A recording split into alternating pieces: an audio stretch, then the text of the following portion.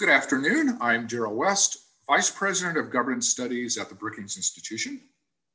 And I would like to welcome you to our discussion of a new Brookings Institution Press book by Jonathan Rauch entitled The Constitution of Knowledge, A Defense of Truth. Here is the book. Today actually is the official publication day of this outstanding volume. It is a smart, thoughtful, and provocative book, and I recommend it to all of you. And I think now is a great time for this book to be coming out because knowledge, truth, and facts are under attack. We don't agree on basic facts, and truth is seen as a relative concept. Indeed, people often are encouraged to find their own truths. In this book, Jonathan argues that we are facing an epistemic crisis that makes it difficult to distinguish fact from fiction and truth from falsehood. He feels that the way we generate knowledge is problematic in the United States and around the world. So today we're pleased to have Jonathan outline his new book. He is a senior fellow in governance studies at Brookings and the author of many excellent books. But we're also honored to have two other distinguished guests with us. Anne Applebaum is a staff writer at The Atlantic and a senior fellow at the Johns Hopkins School of Advanced International Studies. She also is the author of Twilight of Democracy, The Seductive Lure of Authoritarianism. Love that title. We're also pleased to have Neal Stephenson with us. Many of you know he is the author of many best-selling novels, including Snow Crash and also Fall or Dodge in Hell. Now, I do have to say, we don't often have novelists speak at our events, but Neal writes about virtual reality and cyber sensibilities, so we thought his perspective was quite relevant to this more general topic of knowledge generation and transmission. And if you didn't see it, Jonathan's book actually made the front cover of the New York Times Book Review on Sunday. And I think that is a sign of how important the book is and how seriously others are taking its message. His book also has a raft of prominent people praising it. For example, historian John Meacham says it is a hugely valuable and necessary book, an illuminating exploration of the flight from fact. And then George Will describes Jonathan Rauch as a singularly talented analyst and claims he is a James Madison for this era. Now, the latter may involve a tiny little bit of hyperbole, but we're going to go with that anyway. So I have a few questions for our author and panelists, but you can join in the conversation as well. You can submit questions via events@brookings.edu. That's events@brookings.edu, or via Twitter with hashtag Constitution of Knowledge. I also want to point out you can order a copy of the book at the Brookings event page that you came to watch this event at brookings.edu or at leading bookstores around the country. So Jonathan is going to start with an overview of his book, and then we will get reactions from Anne and Neal. John, over to you. Thank you, Darrell. Thank you, Anne and Neal. It's such an honor to appear with both of you. Both of you in your very different ways have been inspirations in my own work, and you've been a leader in understanding and warning us about information warfare and other kinds of attacks on our democracy. And Neal, your book, Snow Crash, was fundamental to me. There's a wonderful metaphor in Snow Crash, a device that kind of wipes our brains. And that's really not a bad metaphor for the disinformation attacks we're under right now. Darrell, thank you for the support of Brookings and governance studies. Thanks also to the Hewlett and Koch Foundations and to Phil Harvey for supporting my work at Brookings over the past 2 years. And thanks to the audience for being here. So I'll summarize the book very briefly because I know the part everyone's waiting for, including me, is the conversation. But there are three big ideas in this book. The first idea is it's not the marketplace of ideas, it's the constitution of knowledge. Well, what does that mean? And what's a constitution of knowledge? Every society, whether it's a small tribe or a large nation, needs some kind of regime for public purposes, at least, deciding what's true and what's false. You know, some people believe Elvis is alive. Should we go look for him to send him a social security check? Well, this turns out to be an extremely difficult problem. And most societies for 200,000 years of human history have handled it very poorly because humans are well wired to discover truth about things that are important for our survival and generate immediate feedback, like is that a tiger in the bush or just the breeze? But we're not good at all at discovering truth about abstract questions like, will it rain in a week? What is the shape of the universe? Where does disease come from? Which God should we worship? And it turns out that we base our beliefs typically not on any systematic kind of objective believing, but on what's good for our status, what supports our identity, and what confirms our existing biases. So all of this is well documented, and over history, it meant that for most of human history, knowledge advanced very little because we all looked for ways to confirm our biases and agree with our friends, and we split into sects and tribes, and then we went to war with each other. We had civil war, we had a lot of killing, we had a lot of authoritarian regimes where princes, priests, and politburos decided what truth was going to be. Constitution of knowledge comes along, starts about 300 years ago, 350 years ago, and really picks up steam around the time of James Madison. And it says, let's do something very different. Let's take this whole process of deciding what's true and what's false and hand it to a process. No one in particular is going to be in charge. Instead, everyone's going to have to persuade everyone else. Much as in the US Constitution, the way you make law is that everyone has to compromise with everyone else. In the Constitution of knowledge, no one person or faction can simply decide for everyone else what's true. They have to go out and show other people who very much disagree with them. Well, some people call this the marketplace of ideas. I like that metaphor, but it's woefully short. And here's why. Like the US Constitution, the Constitution of knowledge doesn't magically work by itself from some abstract exchange of truth. It works because we have tons and tons of rules and institutions that structure how we communicate in ways that help us find each other's biases. We're talking about everything from think tanks like Brookings and universities to mainstream journalism, to the law, to journalism schools and law schools, law enforcement. The courts are part of this, the intelligence community, federal agencies like the CBO. These are all populated by professionals seeking truth using a lot of rules and structures through a lot of institutions.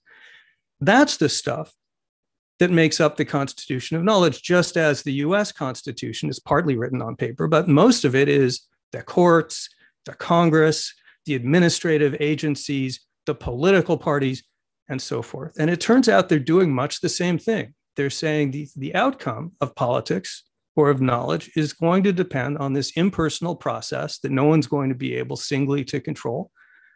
And probably this does an incredible job. Human knowledge basically adds about as much in a day today as it did in approximately our first 200,000 years.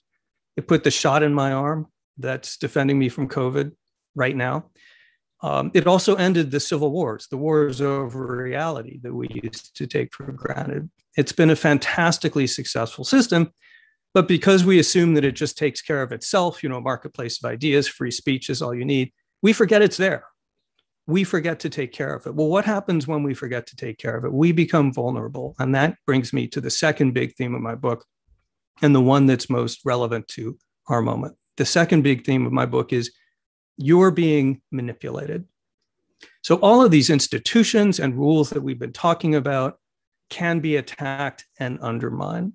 And all of the cognitive shortcomings, the flaws that I described, the tendency to believe our biases, the tendency to respond to outrageous stimuli and become preoccupied with, and the tendency to believe conspiracy theories, all of these can be weaponized.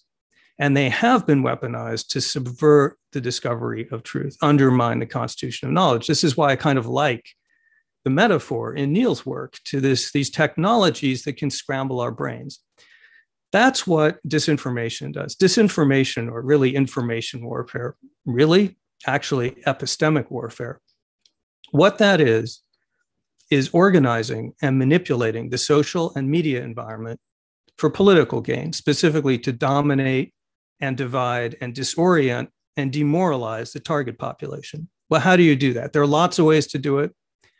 They're discussed in my book, but there are two I want to mention briefly in passing right now because they're singularly relevant. One is so-called cancel culture.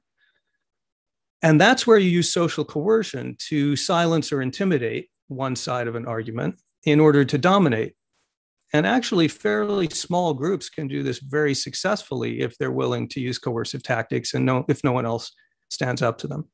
That has effects of widespread chilling. In America right now, 60% of the public says that they don't tell the truth about politics for fear of social consequences. And a third of Americans across all political persuasions say that they're worried about losing a job or career opportunities if they tell the truth. That's a chilled population. That is not good. The second mechanism, which I think is most relevant and most worrying at the current moment, is Russian-style disinformation. And by that, I mean tactics like trolling, which kidnaps our brain by outraging us. We can't stop thinking about it. We can't stop talking about it. And the so-called fire hose of falsehood, which is when you push out so many lies, conspiracy theories, and half-truths through so many channels that once people become disoriented, confused, they don't know who to trust anymore. They become cynical, divided, polarized, and open to demagoguery. The latter is what Donald Trump and his MAGA movement and a substantial share of conservative media have been doing for 4 years, escalating sharply in the Stop the Steal campaign, which I argue is the most audacious, large, and successful disinformation campaign ever conducted against Americans, but hard to identify as disinformation because its source is other Americans. We are not used to that. I know that will sound to many of you like a partisan statement. I am not a partisan person. I have voted for many Republicans and I'm center-right. But what we're seeing now is not within the bounds of ordinary politics in the American tradition. It's much more like something that Vladimir Putin would do that has been adapted to the US context. The third big point of my book is they're not 10 feet tall, we are. These tactics came out of nowhere. As an epidemiologist might say, the American population was naive to these tactics. Unless you'd read Neal Stephenson or Anne Applebaum, you probably thought these things could just never happen here. I mean, for example, how could the 8% of the population, which is committed, liberal, progressive, sometimes called woke, how could they dominate lots of corporations and the media? There are not enough of them, or so we would have thought. Well, we didn't know about canceling and the harnessing of social media for that purpose. How could it be that a United States politician and his political party would use Russian-style disinformation tactics to tell 35,000 lies over the course of a presidency and just blatantly pretend that the election, which they had lost, they had won? Inconceivable. So we're unprepared for these tactics. They caught us by surprise, number one. And number two, for too long, we took the Constitution of knowledge for granted. We just assume, truth will out, these tactics will go away. The bad news is they don't just go away. These have now been unleashed in American politics and society. They're going to be here for good. These are sophisticated psychological warfare tactics. They are hard to resist, even if you understand them. But here's the good news. They are much easier to resist if you do understand them than if you don't. And there are tons and tons of ways that we can respond. And the book is full of them, but they involve lots of adjustments throughout lots of society, in the media, in our schools, in our politics, in academia, in newsrooms. And some of those adaptations are happening right now. Facebook's oversight board is a good example of the sorts of things that have worked a century ago to get out of, for example, the miasma of fake news and hyper-partisanship that infected American media a century ago.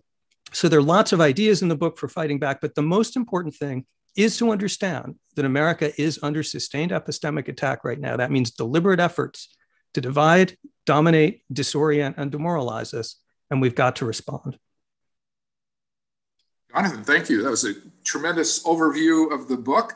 I love the point about knowledge doesn't take care of itself. We have to nurture it, and we have to think about the institutions that sustain that. You point out accurately that people can get manipulated. In the book, you talk about tribal truce, cancel culture, our outrage addiction. I love the line about the fire hose of falsehoods. So, Anne, I want to bring you into the conversation. You have written about many of these topics, the threats to democracy, the risks of authoritarianism, the use of misinformation and disinformation. We'd love to hear your thoughts and reactions to Jonathan's book. Sure. So first of all, thank you. I'm delighted to be here. It's a great book. The article upon which it was originally based, I actually assigned to students in a course that I taught at Johns Hopkins this spring. I thought it was that good and that important that everybody who's between the ages of 18 and 21 should read it. So it's really worth your time. One of the things I liked about it is that this question of what is true turns out to be much more central to the question of how do we maintain democracy and a democratic consensus than we ever thought it did. I mean, it wasn't something that theorists of democracy have written about, certainly not in the way Jonathan has written about it. But if you step back and think about how democracy works, I mean, democracy in its essence is a kind of improbable, it demands things of human beings that are almost inhuman. So it demands, for example, that when you win an election, you win, and then you maintain all of the institutions in place, judicial and media freedom and legal and so on, that will enable your political enemies to beat you again in 4 years. And by the same token, it demands that if you lose an election, you allow your opponent to rule without seeking to disrupt him, in any way, on the assumption that you yourself will be able to win again or could win again in 4 years. And all that demands this incredibly high level of consensus as well as a shared reality. We have to all agree that it's good to have independent courts, and we have to agree that the courts are independent. We have to agree that there is such a thing as independent media, and it's good that it maintains its independence.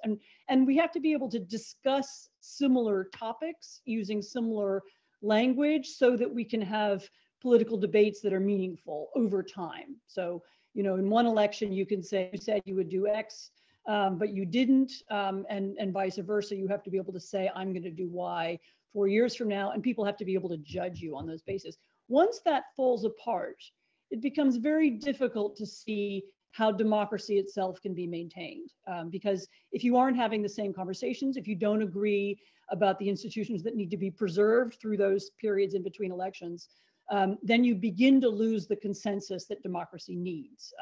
That we've all agreed to play by this set of rules, and we're going to respect them every 4 years or every 2 years or every 6 years, depending on which country you live in. So this is why I really like this book, because it gets to something fundamental about democracy that isn't usually discussed in that context. You don't really talk about democracy and epistemology. The other point I wanted to make, and this isn't really a point, I'm hoping Jonathan and maybe Neal can help me resolve this dilemma. I spent a lot of time trying to decide whether this problem that Jonathan began to sketch out, and he does in more length in his book, really can be boiled down to the internet. In other words, social media, but also the internet more broadly, and the way in which it's changed the nature of communication. I mean, Jonathan in his book talks about at least 3 things that the internet does or social media does that changes conversation. One of them is it kind of offers this level of quantity, that it's possible to do this fire hose of disinformation, which wasn't, I mean, we've always had disinformation, we've always had lies, but we haven't had them in this sustained, permanent way. A friend of mine who studies this from a psychological perspective talks about the effect of having lies repeated over and over and over again. If you read them 10 times a day or 20 times a day or 30 times a day, as opposed to once a week, how that changes the way you think, and whether that's the key to explaining it. The second would be the way in which the social media algorithms and other algorithms are designed to individualize what it is that we see. In other words, our desires are somehow reflected in what we see, and our biases are reflected in what we see in a way that was never true in the past. I mean, you could pick up the New York Times and agree with it or disagree with it, but it wasn't carefully tuned to appeal to you in a specific way, in which increasingly much of what we do on the internet is. And then the third point is that there is now a business model that rewards disinformation, whereas before, printing out sheets of whatever, handing them out on the street, I mean, you couldn't make money out of it in the mass, scaled way that you can do now. And I'm torn between that interpretation, and there are many other things that the internet does too, as well. I think it establishes a distance between us and institutions, and it makes people feel, it creates openings for parody and for irony in ways that other forms of media didn't. But the question is whether it's that, or whether there are, whether there are other things that have gone corrupt, or there are other things that are deeper elements that are wrong with society. That it's the, that Trump is a product of financial corruption and the loss of morality around, in the business community. Whether there are deeper things going on, or how much of it is the internet, how much of it is the specific, the venal people who are particularly interested in doing this, how much of it is circumstance, and how much of it is the way in which this new medium shapes our world. I don't have a clear answer. I'd be interested to know what you both think of that. Thank you, Anne. Those are great questions, and I think you're absolutely right. We have to pay attention to this tie between information, knowledge, and democracy, because as Jonathan pointed out, American democracy is under attack, and the way our knowledge systems operate are a big part of the problem. So Neal, I'd love to get your perspective. So you are a novelist, so you are usually in the world of fiction, but it seems like the worlds of fiction and nonfiction are colliding in a new kind of reality. So what is your reaction to Jonathan and this general topic? Oh, well, first of all, thanks for including this ink-stained fiction writer in this august conversation. I appreciate the invitation, and I want to thank John for having written the book. It kind of, for me, gelled a number of things I had been thinking about vaguely for quite a while. And indeed, even in what Anne just said, I heard some. I felt a similar experience in that some things started to click in my head. That again, I had only been thinking about kind of vaguely. What can I bring as a science fiction writer? First of all, a notion that came into my head as John was talking about his third point, so of how can we fight back, as it were. I was reminded of another science fiction writer, David Brin, who has been writing for a while about similar topics, and has coined the term polemical judo, which might be worth looking up for anyone who's interested in following this. So I wanted to plug David and his work in that area. But anyway, the science fictional perspective, I guess, encourages us to think in terms of alternate timelines, alternate realities. Why is our world the way it is? How did it come to be this way? Might it have turned out in some other way? And where might it go in the future? So I find it interesting to look at the history of all this, and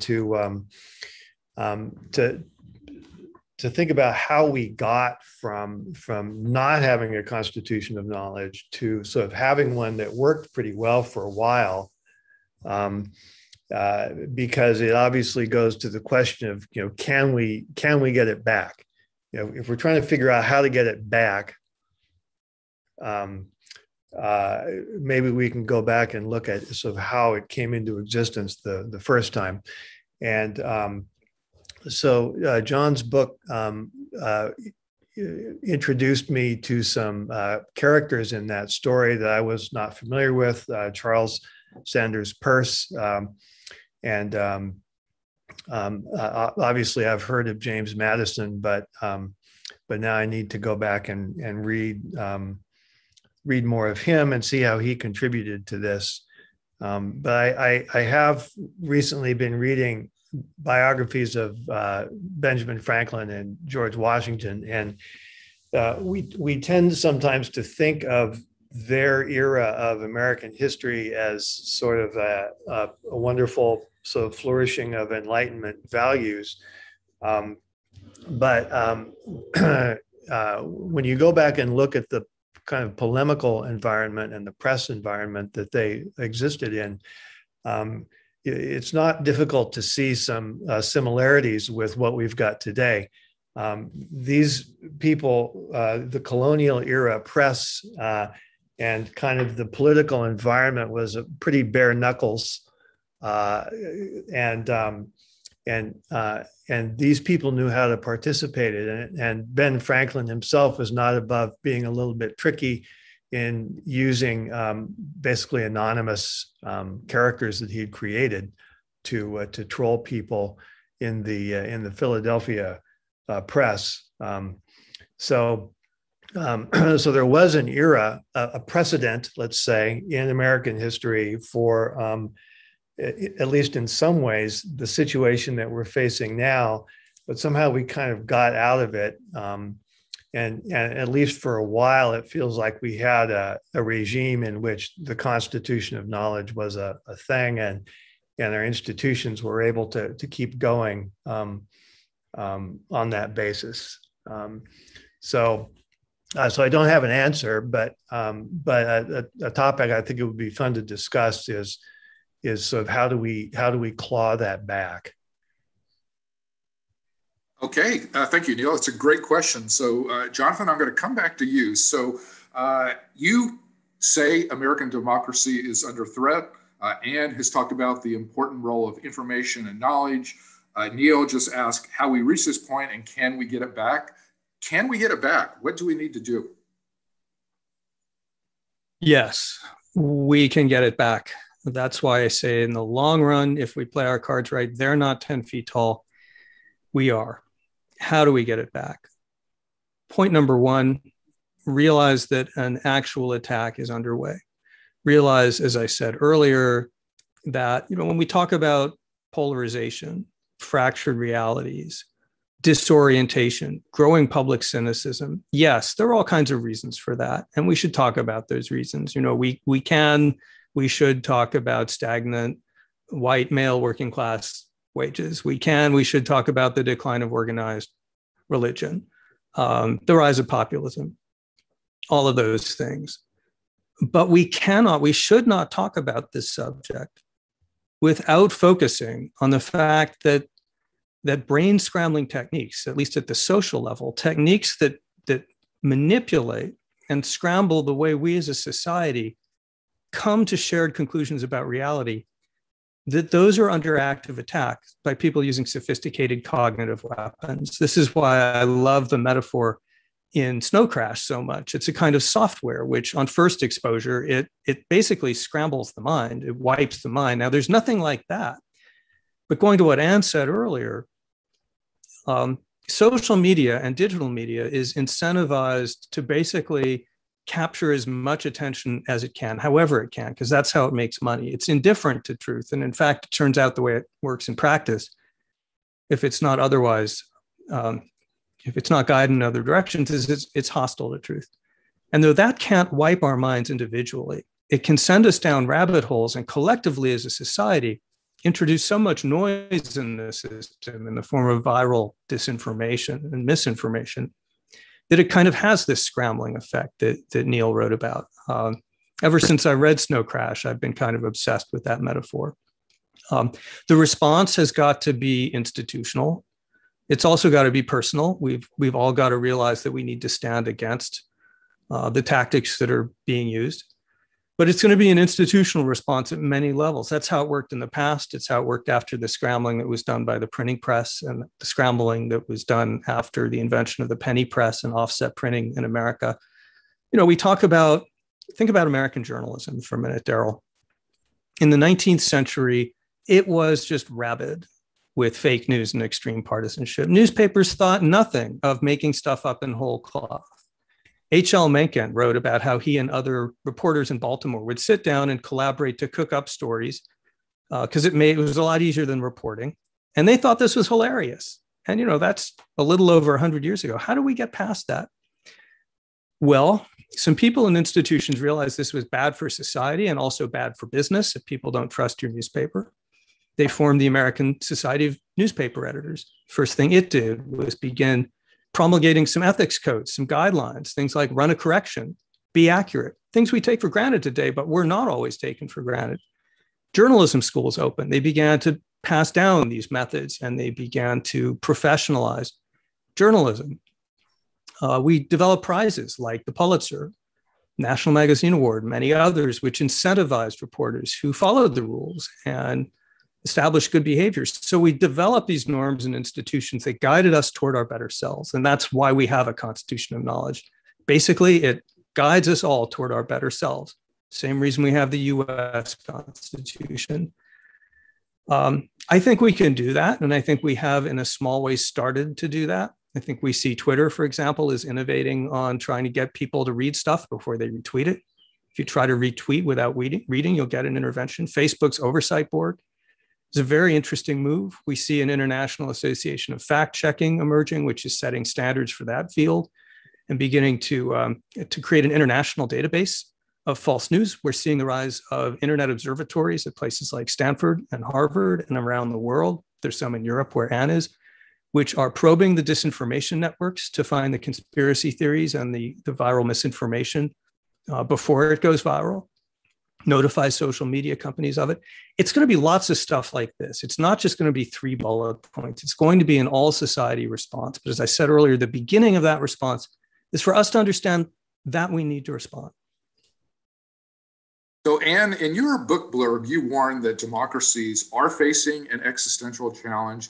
And you point out that it's not merely that citizens don't agree on politics, they don't agree on the nature of truth itself. And you've also written very eloquently about the risks of authoritarianism in the current period. So are things too far gone? Are there ways we can fix this? Jonathan just offered some words of optimism. How optimistic are you? So I think it's irresponsible to be a pessimist, because that would be condemning, all of us and, all of our children and their children to something terrible. And so despite my instinctive pessimism, I resist it very hard. But joking aside, it's human beings very much want to say, something is inevitable, decline is inevitable, or democracy is inevitable. Nothing is inevitable, and everything is to do with what choices we make every day. To pick up where Jonathan just left off, in terms of controlling or regulating or shaping the internet, the internet is not a force of nature. It's not, Hurricane Katrina. It's a thing that's created by humans, and humans have created new forms of media and new forms of communication before, and they have been regulated before.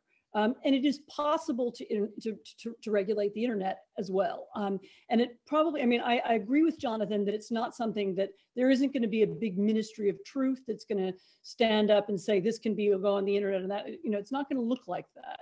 But there are lots of different small ways and large ways in which what we see online can be shaped. I'll give you 2 examples. One, when we talk about regulation, again, people have this 19th century idea that regulation means banning things. Regulation in the new era might not mean banning things.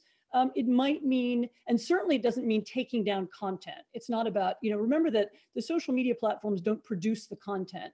What they do is engineer it, and they create the algorithms that spread it. So the regulation should touch not the content, but the algorithms. So it's not what some specific person has written, it's the formulas by which certain things spread and don't spread. And as it happens, you can write algorithms, or you can certainly create forms of online conversation in which the goal is not to promote sensation or emotion or keep people's attention, but in which the goal instead is to create consensus, for example. You can have there have been a number of experiments like this. There was several famous ones in Taiwan, where a program called Polis is used. There's a big debate about a controversial subject. Lots of people post online, they have a conversation, and eventually certain consensus around certain issues begins to emerge. And the computer program can help create that. Not that it draws out the consensus from the conversation rather than emphasizing the divisions. So if we can begin to have something a little bit more than the Facebook Oversight Board actually, but perhaps independent scientists who monitor and watch algorithms and look at the way they're being used, I'm sorry, I'm simplifying for the sake of this conversation, but who can follow the experiments, for example, that Facebook carries out every day and try to understand them and help make judgments about whether they're working or not, and involve a lot more people in a much more transparent conversation about how they work and what they do. That kind of regulation, which is much more sophisticated than any kind of regulation that we've had before, because it's a constantly moving, constantly changing thing, is something that we need to begin to get politicians to start thinking about. What would this look like?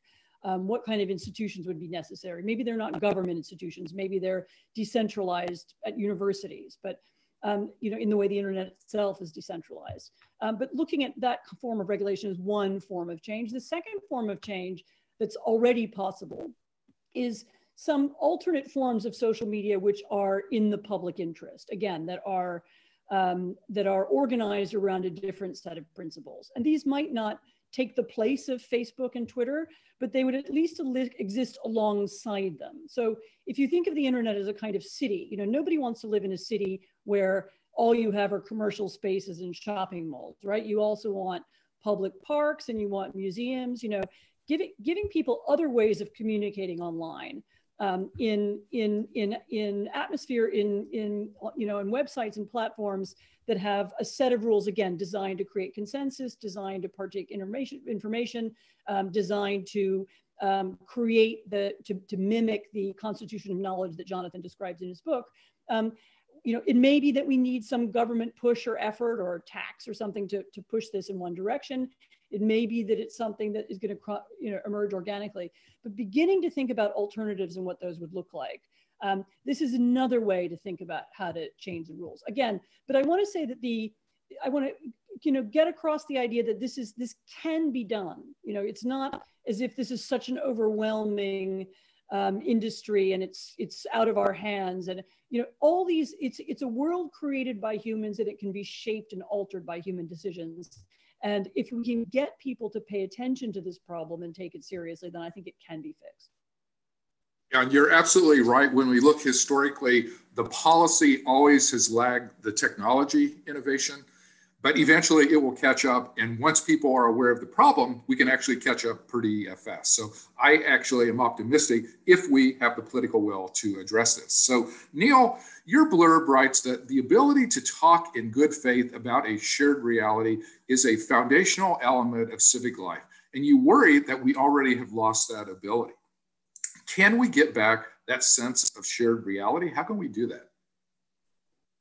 I have noticed that people are endlessly energetic and ingenious when they're responding to incentives. I first started thinking about this watching kids go through high school and seeing the lengths that parents would go through to get their kids any little advantage in maybe getting into a nice college. But it applies in many areas of life. And I think that the particular historical instance that I spent a lot of time reading and writing about a few years ago was the scientific revolution. There was this era during which the way people thought about things was transformed, and we created a new constitution of knowledge around doing science. It's obviously closely related to other kind of developments in what we call the Enlightenment, but why did those people put all of that energy and all of that money into developing that system of thought? I don't think it was altruism. I think they saw some incentive there. I think they realized, hey, wait a second, if we follow these principles and put them to work, we could build steam engines and we could make money from that. We can build all kinds of new technology that we can use to improve our lives and get rich. And I think a large part of what's happened in the last couple of decades in the public sphere is that people began to see some incentives driving them towards these negative uses of social media. Basically, it's possible to make a lot of money from doing this. It's possible to gain power. It's possible to alter the way our political system functions in the favor of one party or another. So my thoughts tend to head in the direction of how could we rig up a new set, without being coercive or kind of dictating what people are supposed to think or how they're supposed to act. Is there a way that we could rig up a new system of incentives such that the majority of people would see some benefit and some upside for them personally in changing what is currently so bad about the way our public discourse functions? I don't have an answer to that yet, but I suspect that's what we need to be thinking about. Well, when you come up with that answer, let us know. We want to have you back because we're worried about that as well. John, I know you wanted to react to what Anne said as well. Well, and to what Neal said, which was actually perfect. Thank you for that, Neal. The question that comes up all the time is the one that Anne asked earlier, which is technology to blame for this? Is it social media? And I think the answer to that is no. I think social media was an accelerant, but as Anne's work, among others, has pointed out, the tactics being used today, trolling, disinformation, conspiracism, canceling, those are not new. Tocqueville came to America in 1835 and gave a chilling example of what we now call canceling, the use of social coercion to silence and intimidate. Trolling was pioneered by Hitler and Goebbels, as was the big lie, as was disinformation. Although social media have played a very important role, when people actually look at why fake news and disinformation spread, social media per se lags behind ordinary TV and talk radio, primarily on the conservative side. And those lag behind the most important then and now conveyors of misinformation and disinformation, which is politicians. And politicians always find ways to exploit technologies and push these buttons if the buttons are exposed to push. And that gets me to what Neal just said so beautifully, which is, yeah, we can do tech fixes and there's a place for that, but we need to be thinking in deeper ways about changing the incentives that reward politicians and media networks for spreading lies, disinformation, half-truth, conspiracy theories, because right now they're making a lot of money doing it. They're convincing a large share of the public that things that are false are true in ways that are beneficial to them. So incentives are the right way to think about this. And that's really what the Constitution of Knowledge does. It doesn't put you in jail if you're wrong. Its greatest innovation is to say we punish the hypothesis rather than the person. What happens if you're wrong in the Constitution of Knowledge? You lose the argument. That's all. You have to go try some other idea. So it's a fantastic system because it makes errors and because it can do that so quickly. But just for that reason, it's vulnerable for these tactics. So the question is, can we create incentives in a new media environment and in the face of deliberate, targeted, weaponized political attacks?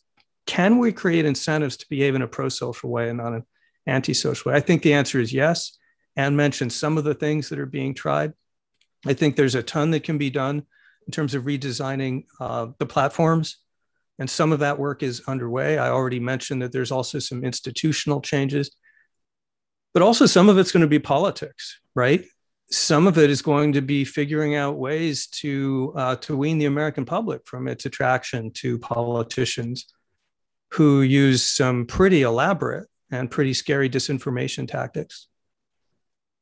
So, Anne, you raised this topic of the role of technology, and I know in an Atlantic article, I think it was a couple of months ago, you wrote, our democratic habits have been killed off by an internet kleptocracy that profits from disinformation, polarization, and rage. So could you answer your own question about the role of technology in misinformation and disinformation? So I actually don't have an answer. I agree absolutely with what Jonathan just said, namely that a lot of this stuff has been around for a long time. The fire hose of lies is an old technique. Hitler invented this phrase Lügenpresse, which meant the lying press, which is more or less the same thing that he used the phrase the same way that Trump used the phrase fake news. In other words, to undermine the veracity of actual reporters or really any information that was unfavorable. So none of this is new. But I wrestle with the question of whether the new technology has accelerated in ways that are different. In other words, it's old stuff, but the quantity of it changes the nature of it. The speed of it changes the nature of it. The ability of the algorithms to target people individually changes the nature of it. So it's somehow more toxic, than the same kinds of techniques were in the past. And of course, and I don't have an answer to whether this is, this makes it something that's qualitatively different, because the nature of it has changed. And I don't know. I do think that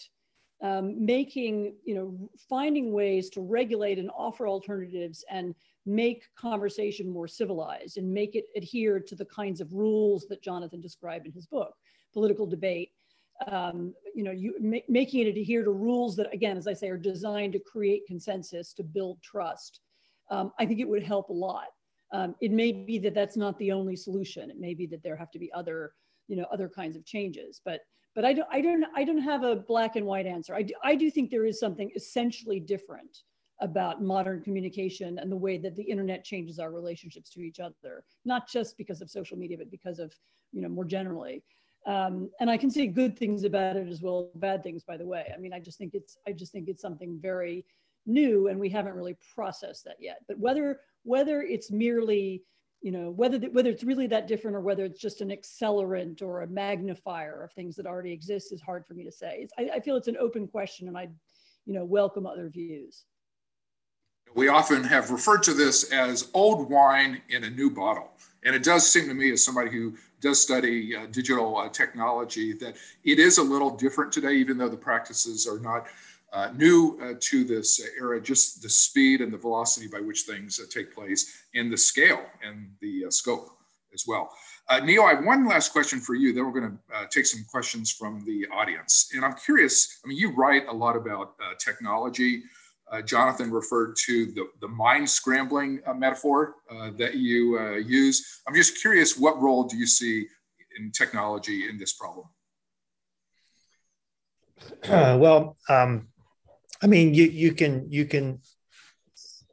You can imagine all sorts of possible hacks and fixes that might be used and of course, the hard part is getting them to pay for themselves and to earn out. That's always the missing step that's hard to figure out.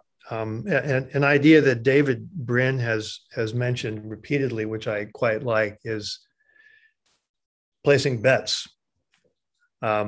If you're arguing with, your Fox News watching uncle over some clearly observable feature of reality, you can just place a wager.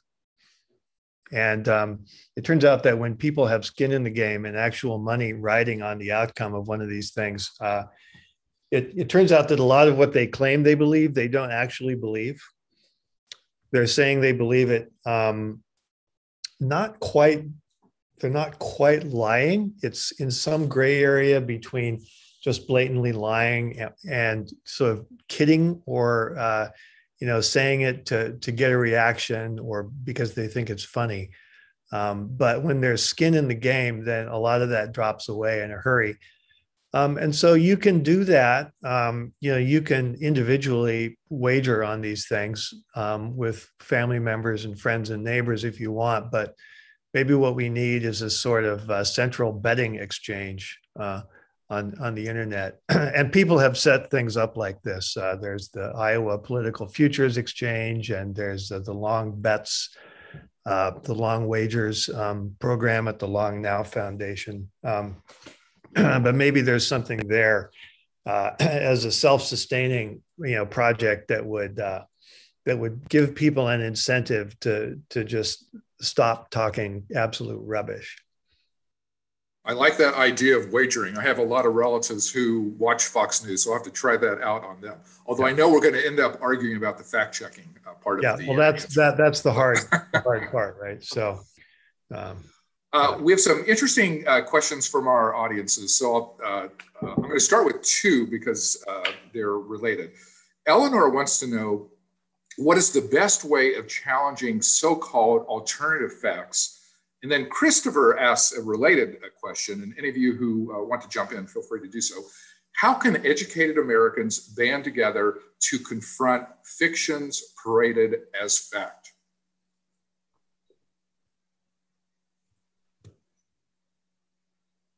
John, you want to jump in?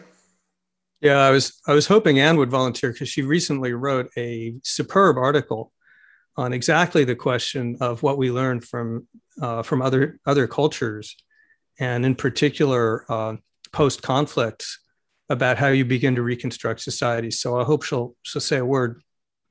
The literature seems to suggest that if someone's gone down some kind of rabbit hole like QAnon or you name it, that a direct confrontation saying, here are the facts, you're wrong, get real, does not work. That what does work is more listening, more asking questions, probing, leading people to see inconsistencies in what they believe, but gaining their trust. There's a wonderful phrase that's been, I think, attributed to Dale Carnegie, which is, you can't make people agree with you, but you can make people want to agree with you. And in conversation, that seems to be where it starts. And it also leads me to make just a little additional point on what Anne and Neal were saying, which is we focus, and we should, on using information and media technology to fight disinformation and media madness. But maybe more important is using civic technology to fight those things. And what does that mean? Well, I've been associated for a number of years with a grassroots group called Braver Angels. And it is a grassroots depolarizing effort, which is bringing red Americans and blue Americans together in a variety of contexts to relearn how to communicate, not to change their minds, but just to prove to them and to prove to themselves things don't have to be this polarized and hostile. And the most common thing that people come away from Braver Angels saying is, we are not as divided as we've been led to believe. And the polls show that. People think the other side is much more ideologically distant and hostile than it really is. So building civic connections so that we get better at talking to each other, and doing that consciously really helps. And by the way, people are desperate to do it. The toxic information environment that's being created by the combination of MAGA, cancel culture, Fox News, you name it, whatever you want to put in there, people don't like it because it's anti-human. And people getting together can go a long way to fix it. And you want to jump in since Jonathan invoked you? So I did write a couple months ago. I did write about. I'll simplify it. I wrote about what we can learn from post-conflict societies, because we have many of the characteristics now of a very profoundly divided society, and we've already had some episodes of violence that to show for it.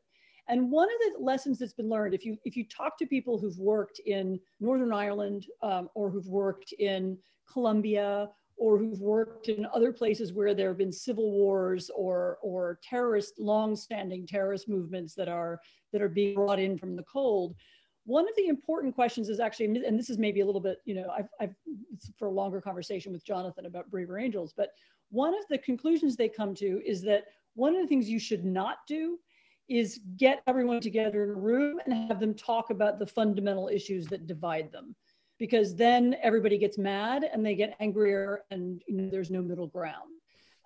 However, if you can get people to talk about something else, so I don't know. So if you're in a community in Northern Ireland, you couldn't, and some people felt they were British and some people felt they were Irish. There was no middle ground.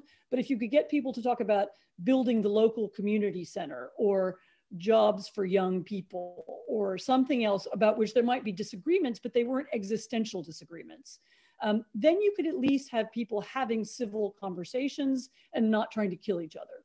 And this in the Northern Irish context was a big step forward. And I mean, the United States is very different, and I'm not saying it's exactly the same, but there is a way in which if we could, and to some extent, I think the Biden administration is trying to do this. If we could talk about, what bridge should be built and which highway needs to be repaired, or how to fix healthcare, and we could focus on those things, and we can disagree about them, but we don't want to kill each other about them. If we can change the subject so that the subject is something of mutual interest where everybody has a stake, and the subject is not, something existential and irresolvable, then you can move forward. And so the degree to which, I would look out around the political scene and ask yourself, who are the politicians who are trying to do that? And there's some on both sides of the aisle. Who are the people who are trying to have conversations about actual policy issues that affect Americans, who are trying to debate those in a civilized way? Those are the people you should be supporting and listening to, because sometimes changing the subject to something that is not inspire, murderous thoughts is the way to do it. That's one of the ideas that you can get from looking at other places that have been bitterly divided. Okay, we have a couple more questions that kind of tap a similar theme. Josie says, it seems like misinformation often has several advantages over the truth. It's easy to fabricate and can more easily go viral, assuming it hits the right psychological notes of confirmation bias and sensationalism. How can we improve our messaging to counteract those advantages? And then Richard has a similar question, a shorter version of it. How do we counter internet disinformation?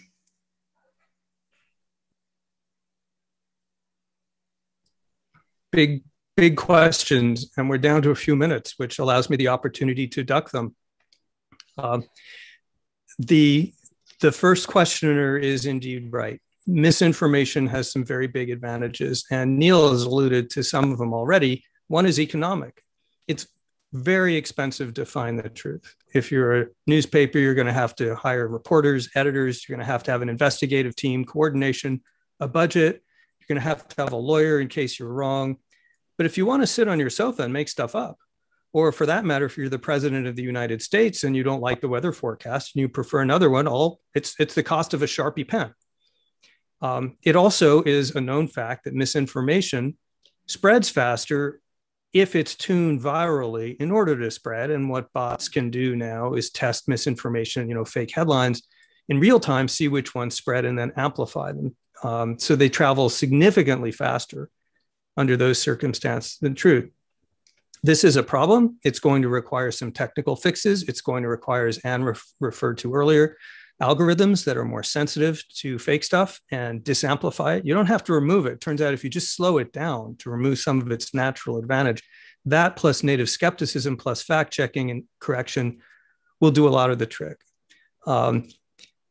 There's one other advantage that the reality-based community has, and that's reality. A problem with disinformation and misinformation is that propagandists ultimately tend to go down their own rabbit holes. They deceive themselves while they're deceiving others. This was a constant problem for the Soviets. It's going to be a problem. I think already is a problem for the Republican Party. They come to believe things that are false, and that's a really bad business model. The only system that can develop a vaccine in less than a year and put it in my arm, that can decode a new virus within the course of days, the only system that can do that is the Constitution of Knowledge. The only system that can marshal millions of minds, billions of dollars around the world and pivot quickly to focus all of that in multifarious ways on a new problem is the Constitution of Knowledge. That is our biggest strength, reality itself. Neal, any thoughts from you on ways to combat misinformation or disinformation? Editors. I mean, it's the problem is editors don't scale, but for all the reasons that John just talked about. It's not a good business model, but having humans in the loop as kind of circuit breakers to stop what the algorithms are doing and say, hang on a sec, this doesn't make sense, or it would be irresponsible to publish this, is a crucial link in that chain, and they've been done away with kind of for economic reasons. So again, if we can find an incentive structure that makes editors sort of economically viable once again, then I think we've solved a big part of the problem. No, I think that's a great point about the role of incentives in all this. And certainly on the technology angle, we have bad incentives in place that are encouraging bad behavior. And if there are ways we can alter that, that would make a big difference. So I want to thank Anne and Neal for sharing their insights. Jonathan, tremendous book. Here is the book. You can purchase this book at brookings.edu. You can go to the event page where you're watching this event, or you can purchase it at leading bookstores around the country. So all of you, thanks very much for tuning in, and we appreciate your interest. Thanks for watching. Be sure to like and subscribe for more videos from Brookings.